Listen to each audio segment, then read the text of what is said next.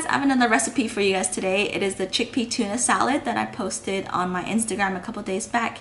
You can feel free to use it as a salad topper or include it in a sandwich, but to be honest, it is so easy to make, perfect for a snack, lunch, or breakfast, and it should only take around 6 minutes. So let's get started.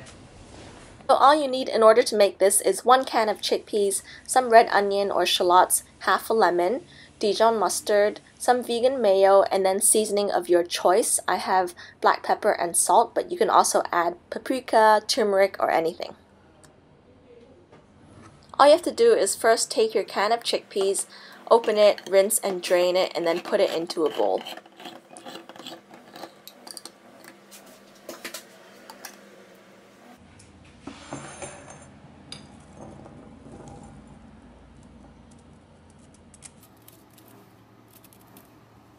Then take a fork or a spoon and press the chickpeas against the edges of the bowl in order to mash them.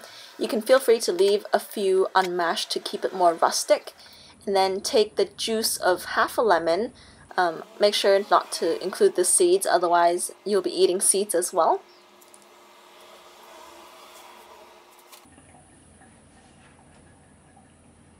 Then add in your chopped up red onions. I bought the red pearl onions, so I used about 3 mini ones. And then just give the mixture a good stir, and then we'll be adding in 2 tablespoons of vegan mayo. I have this brand, but to be honest, any brand works. This is just more convenient because you can squirt it from the tube. Next is adding 1 teaspoon of Dijon mustard.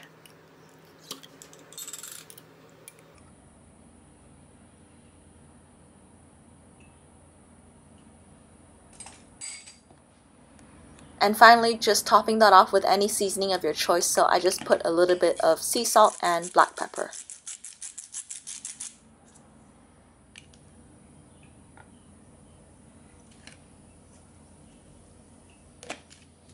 Mix everything so that it's thoroughly incorporated, and there you have it, the chickpea tuna salad.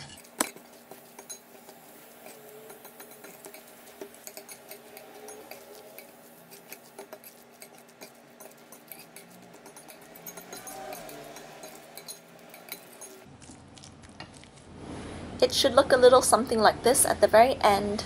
You can feel free to use it on top of your salad, but here I just put it on top of some butter lettuce and toast.